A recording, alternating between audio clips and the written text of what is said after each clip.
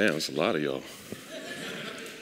So I get this phone call about 10 days ago, like, hey man, you know TED is coming to Philadelphia. I'm like, yeah, I know about TED. It's a really big deal. They're like, so you should come speak. I'm like, all right. So here we are, and with the theme being the city, I thought we would talk directly about that. Myself, I'm not personally from a city. I was originally born in Point Pleasant, New Jersey. I was born and raised in Lakewood, New Jersey.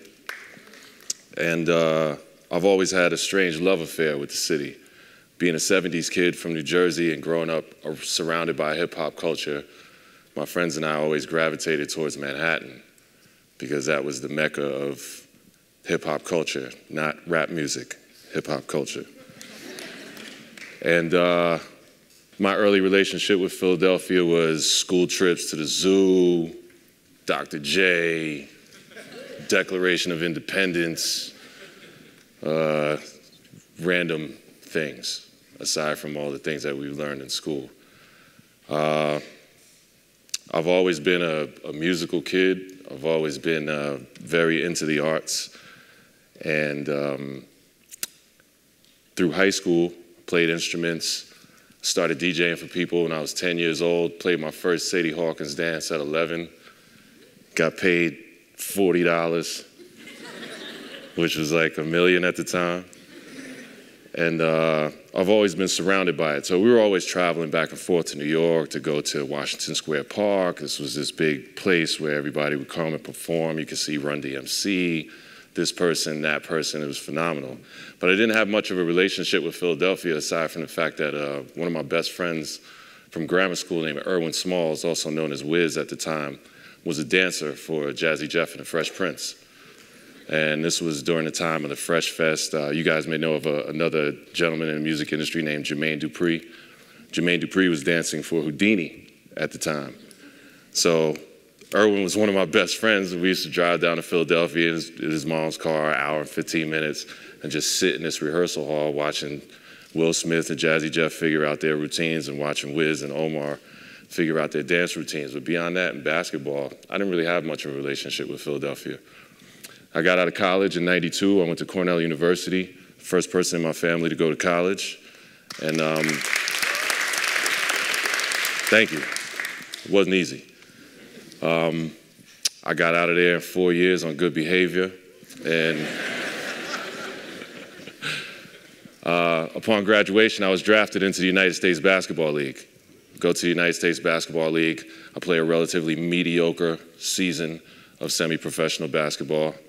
And at the end of the season, I get called to a CBA camp, which is Continental Basketball Association. For those of you who aren't familiar, it's kind of the equivalent of AAA baseball, if you will. So I go to camp, first play the game, steal a pass, dribble down, dunk, hurt my shoulder. It's like, God, I felt a little weird. Next day I wake up and my arm felt like it was taped to my side. And out of the clear blue sky, I started getting phone calls from my guidance counselor in high school, my college guidance counselor, my high school assistant coach and head coach, my college assistant coach and head coach, and they're saying, hey man, you want to keep playing basketball, God bless you. But a black man with an Ivy League degree is a loaded gun in the business world. You could be shooting people all day. Can't run and jump your whole life. You want to move your moms out of that little raggedy house y'all live in? We got some job offers for you. And that's how I ended up in the city of Philadelphia. Took a job with Procter & Gamble, doing health and beauty care retail sales, worked there for a year, hated it. Left there, figured I'd go to another job, make some more money. I might hate that a little less. Went to Abbott Laboratories from there, sold pharmaceuticals for 4 years, hated it. And all along, I was still nurturing my musical aspirations. So having a job, being the loaded gun that I was, had a little paper. So 3 to 5 work days a week, you could find me in Armand's Records, Sound of Germantown, Funko Mart, suit on, tie undone, spending all of that gigantic paycheck on records and equipment and things that were going to help me take care of my craft, because I say my craft being DJing because it was my shrink when my basketball career ended. I moved to Philadelphia. I went home. I got my turntables. I got my records. I put them in my apartment every day. Right hand, left hand, right hand, left hand, right hand, left hand.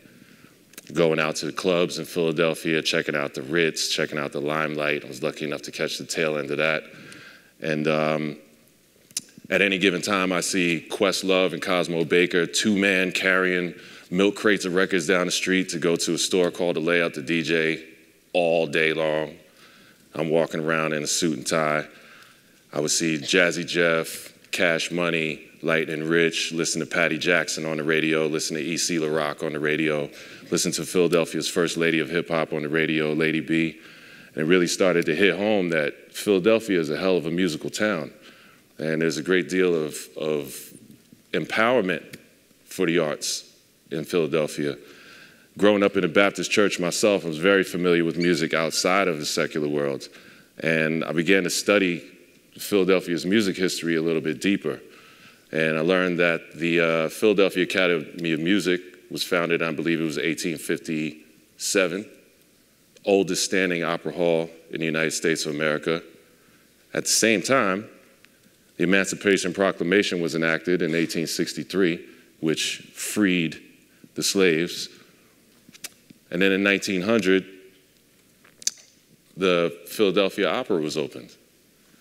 So you have this dichotomy going on where you have slave owner culture, forefather culture, and musical culture going on at the same time.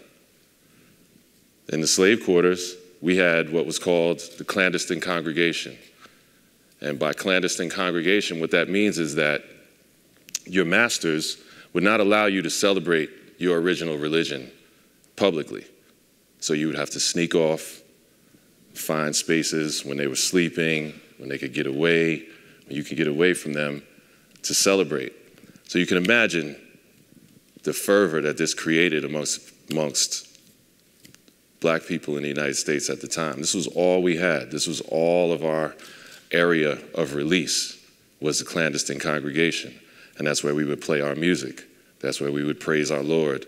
That's where we would exalt ourselves of anything that we felt was holding us down, which fundamentally was life at the time. So you have the financial elite and the forefathers in the opera, sipping tea, I don't know, whatever the hell they did at the time. You had us in the woods, eating pork chops, bacon, because that's all that was left. But we all know, familiar with the term, pressure makes diamonds. And when you look at the dichotomy in those two things coming together, you have the beginnings of Philadelphia music culture.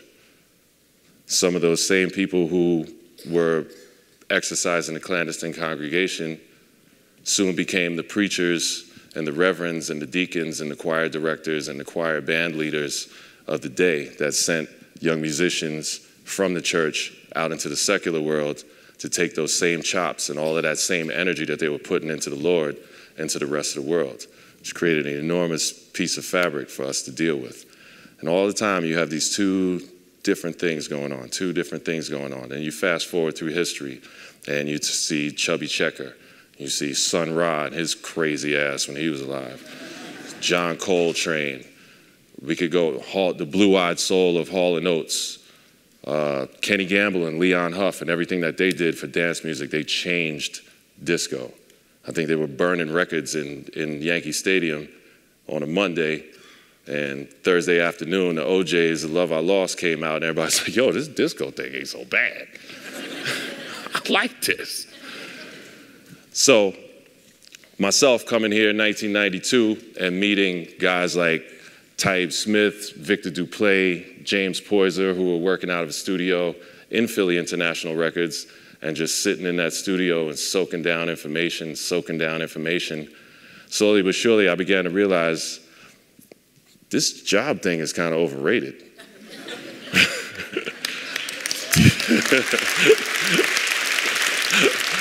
These dudes are chilling.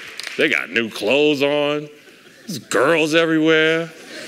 All these important dudes. They hanging out. You could drink on the job. I'm good. So in 1996, I drove my company car to my boss's house. I slid a letter of resignation in his mailbox. I rang the doorbell, and I bounced. And from 1996 forward, I've been able to call myself a professional disc jockey, professional spoken word artist, and a professional writer. I pay my bills with my craft. And the reason that means anything for this talk is because I did it in this city. This city nurtured my creative muscle. This city allowed me the opportunity to see that the grass sometimes is greener. If a real job ran up on me right now, I'd stab him dead right in the face. Swear to God. So, 1997, I opened a store with a dear friend of mine, Bobito Garcia. This was a year after walking away from my corporate shackles. I say that so well, shackles. We opened a store called Footwork, and Footwork became a bit of a haven for a generation half a step behind me who was interested in hip-hop culture. Again, not just rap music, hip-hop culture, being dance, graffiti, DJing, and the use of a microphone. We were able to bridge the gap between New York graffiti artists, Philadelphia graffiti artists, squash problems between groups who were, rather than, one thing, let me digress for a second. One thing about hip-hop culture that you have to understand is that the reason it was invented was to stop violence. Africa Bambaataa and Almighty Zulu Nation created hip-hop as a means to stop dudes from stabbing and shooting each other for walking down the wrong street. Instead, I'm gonna out-rhyme you. I'm gonna out-DJ you. I'm gonna out-art you. I'm gonna out-dance you. These are the tenets of hip-hop culture. So when I say that, know that when I bring that reference up, this is where it's coming from.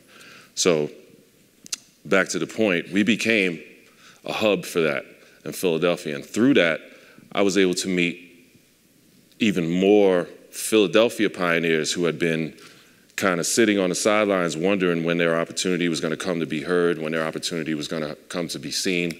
And thank God I can say that I was a part of that situation. So there was a moment where Jazzy Jeff and Cash Money weren't really speaking because there was this big thing in the community about who did what first and whatever. We settled that in Footwork. There's an artist from Philadelphia named Steve Powers who's spoken here at TED, also known as Espo. There's an artist from New York City known as Pose 2. Both of them move from their respective cities, go to another city, become all city. When you're all city as a graffiti artist, that means that you are up on every train, you are up on every wall, you are up on every space that you could possibly be in, and in a beautifying manner. Not just vandalism, not just putting crink oil on people's windows, stuff like that. I'll see you. So we were able to become a community hub, and through that, through all these people coming into our space, I was able to turn my career, which was local at the time, into a national thing, because there were people in California whose records we were selling that I was able to go to California and play records simply because they were excited that we were moving so many of their units in Philadelphia.